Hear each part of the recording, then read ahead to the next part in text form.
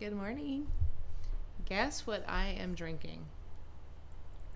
It's about 3-ounce jar, and it is loaded with ginger, turmeric, um, apples, beets, and carrots. And these are called ginger shots. And so the base of your shot is loaded with ginger and turmeric because those two qualify as anti-inflammatory foods. It'll also go in and take care of the inflammation that you're fighting with. So I was inspired a few weeks ago to start doing this, and I'm noticing a really healthy difference. So I thought I would share that with y'all this morning. I just shoot it every day. I don't want to get into too many personal things, but it just is so good. And if I don't take it, I notice that I feel like I used to before I started taking it. Why did I share that? Because it's a lot like the Word of God. You can tell when you're praying and you're reading His Word that you just feel better than when you don't. That's why. Sometimes my ingredients are off a little bit and they can be grainy, but it's still doable. So, today's verse of the day is in 2 Corinthians chapter 1, verses 3 and 4. Now, this is Paul writing, and he's been carrying a burden for the churches.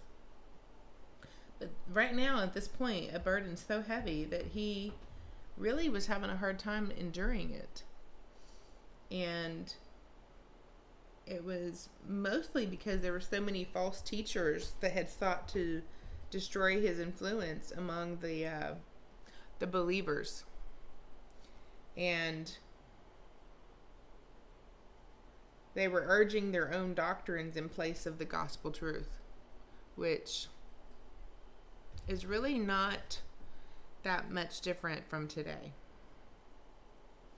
So here's the deal.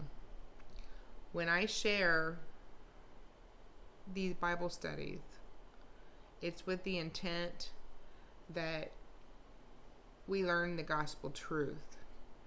It's not my belief, it might be my perspective, but the gospel was written for everyone, and anyone who chooses to read it and actually spend some time in it, it can speak for itself to them. So without further ado, here's the scripture of the day.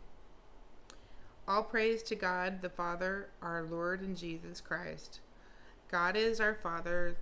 God is our merciful Father and the source of all comfort. He comforts us in all our troubles so that we can comfort others. When we are troubled, we will be able to give to them the same comfort that God has given to us. That's what he says, and I believe it. So here's my ask. Today, we need to be looking for someone who needs to be encouraged, the same way that we need to be encouraged. Sometimes it's just in the form of a smile, or holding the door open, or letting someone go first. Sometimes it's deeper than that. Sometimes it's forgiving someone who's wronged you, or maybe cut you off in traffic, or doesn't show the kind of respect that you would show them. Do you know why it's important to do that? I believe because he does it for us. That's why he asks us to, as we say, pay it forward.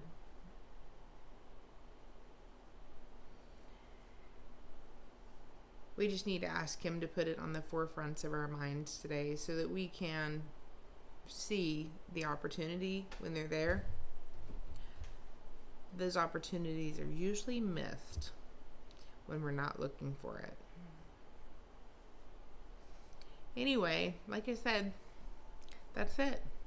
And there's not a lot to discuss here except that we need to be willing to take and give that same comfort to others the way that God gives it to us.